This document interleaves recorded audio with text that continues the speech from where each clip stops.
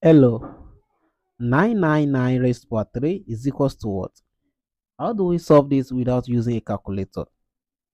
Solution.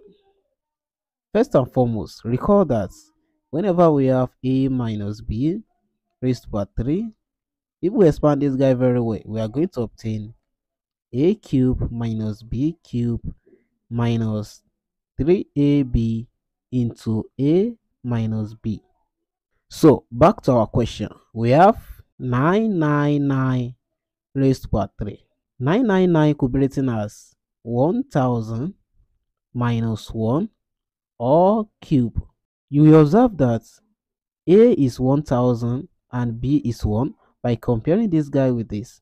So this equals 1000 raised to power 3 minus 1 cube minus 3 times 1000 times 1 into 1000 minus 1. This implies 999 raised to power 3 is equals to 1000 raised to power 3, that is 1 billion. Wow. Minus 1 raised to power 3, that is 1, minus 3 times 1000 times 1, that is 3000, into 1000 minus 1, that is 999. Let's proceed further. This equals 1 billion minus 1, that is 999,999,999, minus this times this, we have 299,700.